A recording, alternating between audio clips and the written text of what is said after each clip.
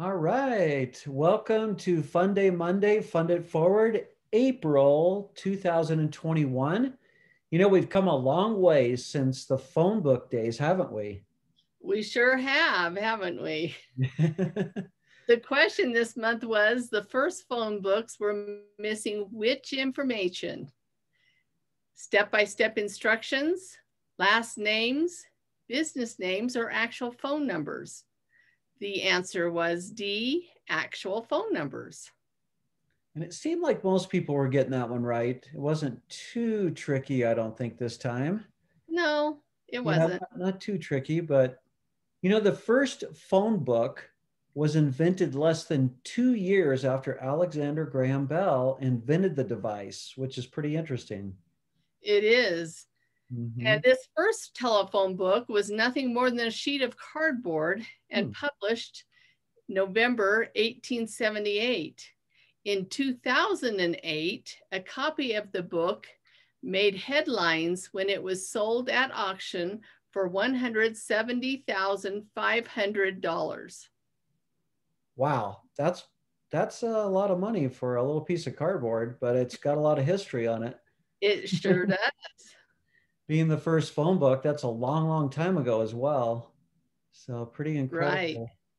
Well, back in those early years, the phone book had instructions also on there explaining how a telephone was used. People would speak into the wrong part of the phone, for example, then they would do a lot of funny things with it, I think, because they were just learning how to use a new device back then. Right, right.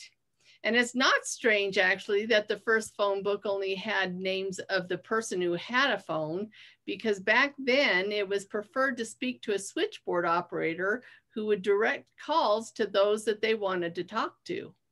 Well, that kind of explains it, doesn't it? Why the first phone book didn't have phone numbers. I mean, like, they didn't really have the buttons to dial back No, then. they didn't need to. Well, and I think actually going back or thinking about that, like just picking up the phone and asking somebody to help you is kind of like, that's like really tailored service if you think about it. Right. It's kind of cool. Like Yeah. sometimes I wish I had that service today. Well, you do with Siri and Alexa. Well, that's true. I guess we do have a lot more that have gone way beyond those days. Right. And as a tribute in 1922, when Alexander Bell died, the telephones were actually silenced for 1 minute. Now, I never heard of that history before. Did you? No, I had no idea that that's what they did. It's pretty neat to think about that. Like, that's the tribute that they gave to him because of his, like he brought us so much to this world, like even today, like even though we got, like our cell phones, it's like we still owe that to him for that invention from way back then. Right. Right. So, well, it's time for the contest. Let's go ahead and this is the contest again for the Fun Day Monday Fund It Forward. And the Fund It Forward, of course, you get the winner of this that gets chosen gets to choose the charity of their choice. So let's see who we got. All right. Let's Who's our winner? Brandon Palmer. Brandon Palmer. Congratulations. Oh, Brandon. Yeah, congratulations, Brandon. I don't know if he's won before. It's so exciting to hear his name. It is.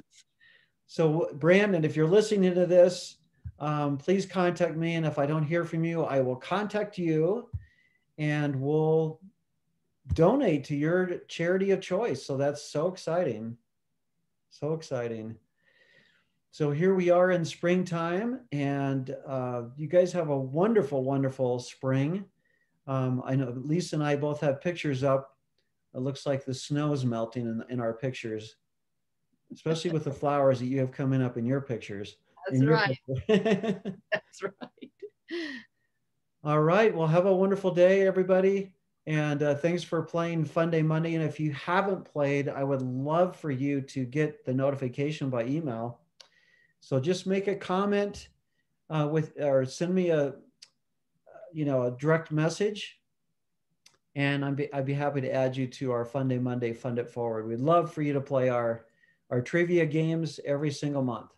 So have a wonderful day, everybody. I'm going to stop the recording. Bye. Bye-bye.